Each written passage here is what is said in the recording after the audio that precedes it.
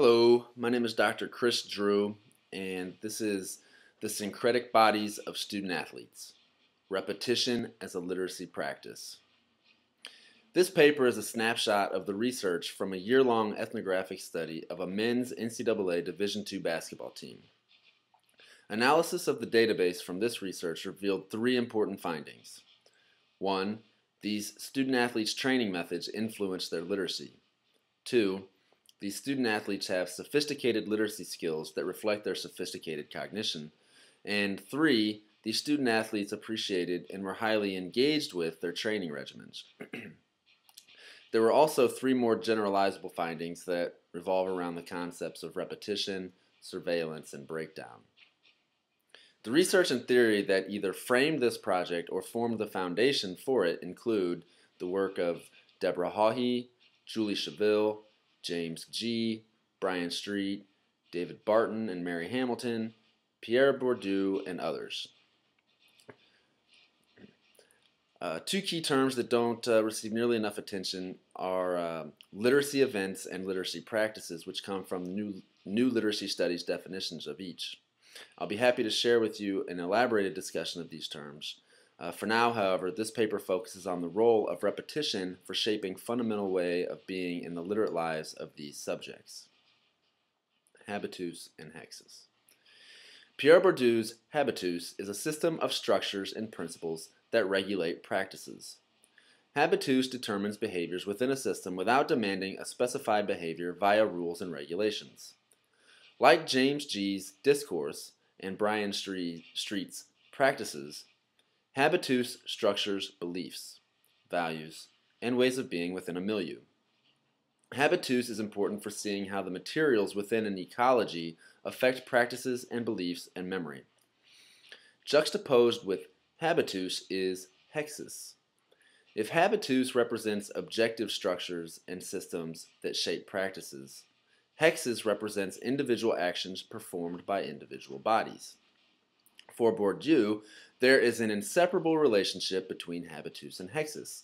They affect each other. Hexis is, in short, the bodily expression through motor functions of systematic techniques that are, quote, charged with a host of social meanings and values. That's from Bourdieu. And hexis is important because hexis is the embodied, taken for granted manifestation of habitus. Hexis is habitus unquestioningly performed. Together, habitus and hexis allow for the term socio-physical. Together, these two concepts fill out Street's notions of literacy events and literacy practices. Literacy is not just social, and it is not only ideological. It is physical, too. Hence the term socio-physical. In regards to reading and writing, though simple, the terms event, practice, and activity each embody a sophisticated complex of bodily disciplining, mental processing, social support, and material access. Physically, a body is required to move its eyes, or if you're blind, your fingers, across pages of a text in a systematic way. A body is also required to assume an enabling posture. Sitting and keeping the body at rest for periods long enough to engage a substantive piece of text is an often taken for granted element of 21st century reading and writing processes. These bodily elements of literacy are bodily expressions, hexis, of larger literacy practices, habitus, and the way they are accomplished are peculiar to their local community. The larger structures, such as schools, that shape these smaller bodily expressions can be superimposed onto the literacy practices and literacy events, respectively. The data from my research demonstrates how the habitus of this athletics team shaped the bodily ways of being in individual athletes. Study hall and basketball practice are used as examples of a larger body of structuring structures that created specific behaviors, including disciplined ways of engaging in literate activities. Scripted repetition in basketball practice schedules. For each and every basketball practice, coach, along with his assistants, would decide on the objective for the day's practice, along with specific skills and strategies to emphasize. The coaching staff would select various drills that would facilitate work on these skills strategies, and they would sequence them and then write them down by hand on a sheet of notebook paper. This would be the schedule of drills and activities for the day's practice. This was the basketball practice schedule, or the practice plan. At every single basketball practice, one of these practice schedules were in the hands of the coaching staff. These texts were not distributed to the players, though the players would often steal a glance at extra copies that were given to the managers. And just like the paper and pen that were highly visible in the opening epigraph, which I'm unable to share with you here, these texts too had a heavy-handed presence. The players were actually aware of the role of these documents. Elsewhere, I provide images of the actual practice schedules, which you can reach out to me if you'd like to see. These two images of practice plans illustrate the consistency of a repetitive methodology. The images illustrate the formatting of each practice plan. They are consistent. There is virtually no change from early in the season to late in the season. This consistency was intentional. Routine mediated the development of specific habits of both body and mind. Habits of body were developed to the point where the athletes didn't have to spend time thinking about the rules of a particular drill. Habits of mind were developed through the habituation process, which included inculcating values such as hard work and hustle, and norms, like always executing a drill precisely, such as touching lines when doing sprints. The practice plans, and thus the practices, are structured according to the amount of time spent on each drill. In the left-hand margin are the time increments. To the right is a description of the activity for each time slot. Occasionally, coach would include a diagram of a play or a drill to expedite the setup time for a new drill. Very little time is squeezed into the practice plan for transitioning from one drill to the next. Several prominent features of these documents are the regimented structure, time allotments, and the breakdown format of the day's activities. That is, the method of demonstrating the entirety of an activity and then breaking down that activity into constituent parts so as to practice the individual motor movements of said parts. But the most significant feature of the practice plan is something that doesn't even appear on the document proper. Repetition appears in the actions, in the doing of the players and the coaches. The structure, timing, and breakdown features of these documents have a direct relationship with repetition, where and how it manifested, the philosophy behind it, and the effects. Again, this training method was for the purposes of disciplining the body so that the mind could react almost instinctively. It was during practices when the coaches would review specific aspects of a drill. The coaches would explicate the purpose of a drill and explain how it fit into the larger philosophy they were trying to achieve as a team. The cerebral elements of the drills and skills development were incorporated in the conversations about each drill. Then the players would perseverate the targeted skill until it was habituated, until it became an unconscious way of moving on the court. Hexis. To experience the actual basketball practice, either as an observer or as a participant, is to either see or do activities over and over and over. Often the only thing that puts any restraints on the amount of repetition are the 20, 15, 10, and 5-minute blocks of time dedicated to the specific drills. In fact, that is what the time allotments are for, to limit by time and not by count the number of times that participants perform an act. As an example, here's a drill from one of the practice plans. 5-on-0 half-court dummy O with baseline out-of-bounds plays numbers 1, 2, 3, and 4.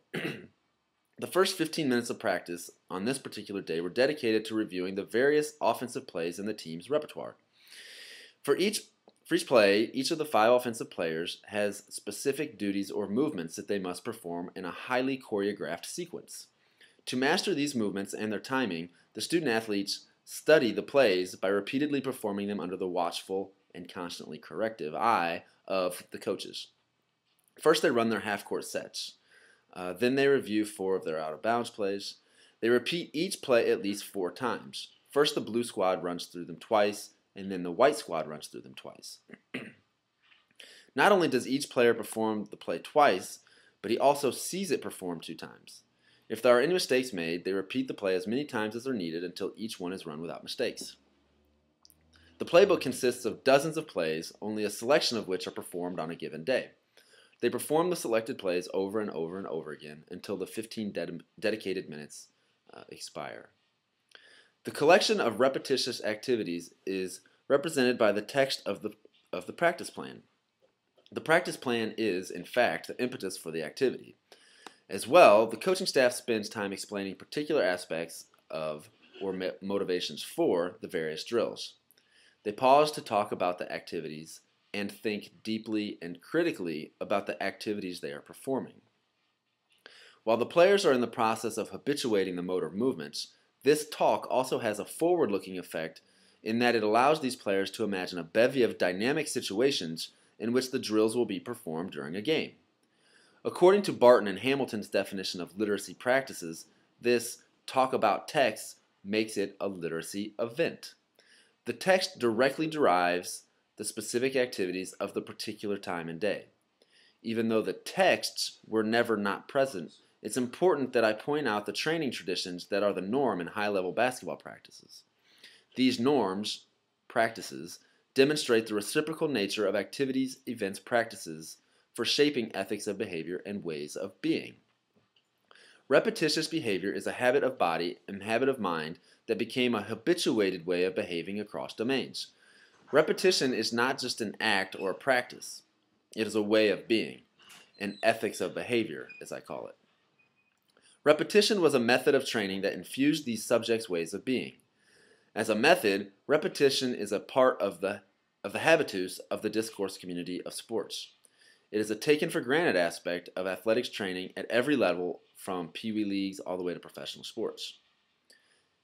Interestingly, as far as the data for this study is concerned, only during basketball workouts was repetition explicitly demanded as part of the subject's training model, either in academics or athletics, or socially.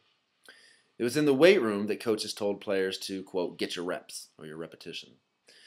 It was in the gymnasium that coaches shouted for players to, quote, get your shots, get as many shots up as possible in succession. It was during basketball practices that players did pick and roll drills for 10 minutes at a time.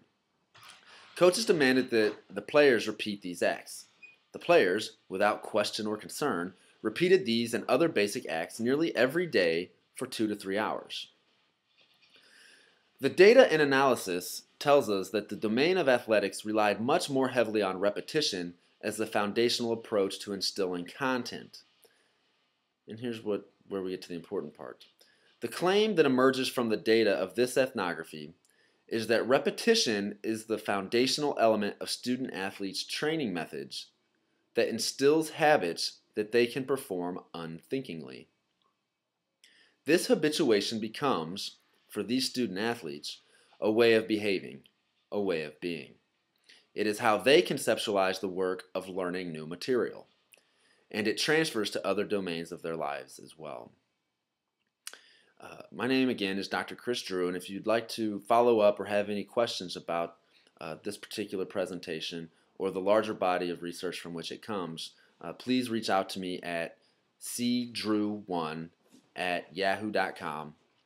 Again, that's CDREW1 @yahoo.com. Thank you.